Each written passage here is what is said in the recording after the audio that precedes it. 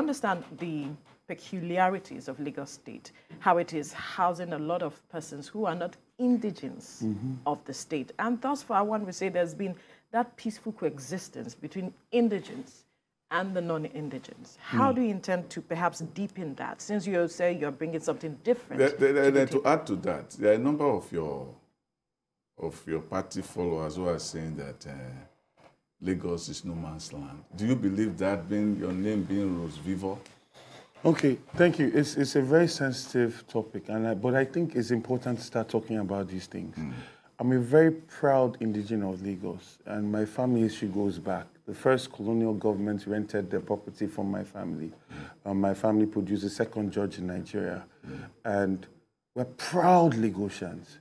At the same time, my family history, my heritage is one of mixed parentage. My mother is Igbo, my wife is from Anambra. So I've had a chance. I've spent Christmas in the Southeast. I came to spend New Year with my grandparents, Lagos Island, and in Lagos in general. So I represent what I would say is a Southern Nigerian. At the same time, I vehemently disagree with the idea that Lagos is no man's land. It is extremely disrespectful. Do you tell, if you say that, do you go and tell some of your party followers? Because that is the core of, you believe that the core of your party followers are those who are coming out with that narrative. Sir, can you go? Sir, can you say public now that they should stop saying you see, I'm a politician. Yeah. Right? But you notice, I'm not doing this. Yeah. I've told you what I mean. I told you what I believe. But there's something unfortunate happening. You have people on social media, you have people that are taking up pictures, putting Igbo names, and creating a lot of discord.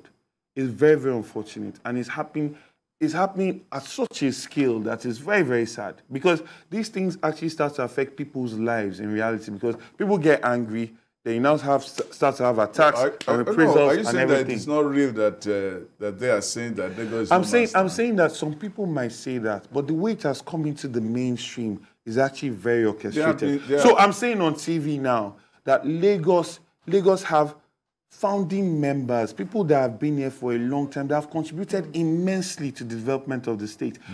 But the culture of Lagos, like you said, is one of coexistence, is one of openness. Nnamdi Azikiwe's largest political base was in Lagos State. And he was doing this in partnership with Lagos elites of families that are Lagos indigenes. So for me, I want a Lagos. Although one time he got in conflict with them when he tried to impose himself on them. No, but you know, that was the politics. And then people now started feeling that let's go back to tribal things. Yeah, because of this same kind of narrative that, look, we own you. What do you try to do differently? Yes, so for me, I want to create a situation where, you know, Lagos State by itself has, and Lagos indigenes generally have a spirit of coexistence. I want to restore that.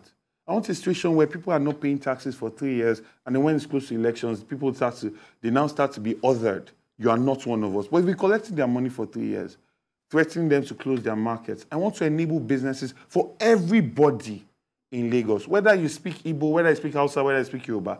The point is that you are going to be in Lagos and your businesses are going to be enabled, they are going to flourish, they are not going to be stifled. One, by reducing multiple taxation. Two, by ensuring that when you work Where is the multiple taxation? Oh, several. Like, do you know the informal sector pays so much more tax than even the formal sector? And these monies are not being accounted for. And these monies even, there's no direct benefit. Let me give you an example. To document it. Yes, let me give you. No. I mean, we can go all day up on this, right? I just gave you an example. 120 billion is being generated by NURTW every year. How is this money spent?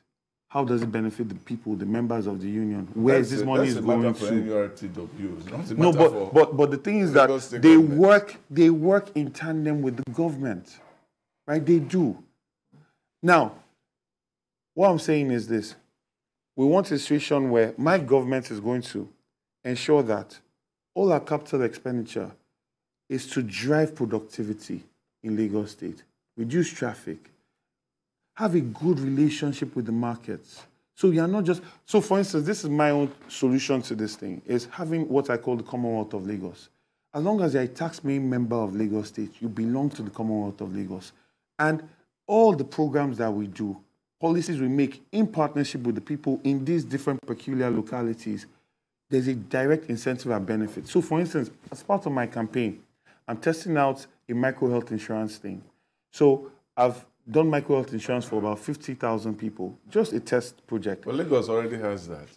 Well, how many people have taken it up? It has to move. No. You see, this is the problem. This is the problem. Like I said, tokenism, right? Where you do things for the headlines. Now, if you're making policy that you've carried people along, you will not have to be waiting for them to pick it up. You will not. No, for instance, are you trying to install a socialist government? No, but at the same time, people are paying taxes. There should be benefits to it. There should be direct benefits. I should be able to say that I pay taxes, and as a result of that, I have access to a scheme that can allow me to have multi-income housing, to be on the ladder for it. Have you examined the one that Governor Sanwo-Olu, have you examined it? I've examined it. I've examined it. My conversation now is about the optic of these policies. Yes. Right? There are lots of things that are done for headlines. So basically you're riding on an You are going to ride on what has already, you are not coming with something original. No, for me, I'm making accessibility to these policies, one, transparent. I'll give you an example. What they call affordable housing. Affordable to who is the question, but I would rather use multi-income housing, right? That's what we're saying, that you're riding on existing policies. No. That's what if you have multi-income housing or affordable housing, that before it gets to the market, is already been sold amongst the people in government. And then goes on to be sold to developers. It's not, that's not what they do now. Sir, I know how it works. We know how it works in theory. You cannot tell me that affordable housing is being developed and given to people as efficiently as it was done during the Jakonde government. I know a lot of people that are involved in this racket and scam, right? You are just making it clear. You have to have evidence to back them up. Okay, you know what? I'm going to write an article and put in papers this week on this thing, right? And I'm going to talk about this conversation. It's going to start in my interview with TVC. This was brought up, and I want to address this. That'll be interesting. I'm saying it on TV.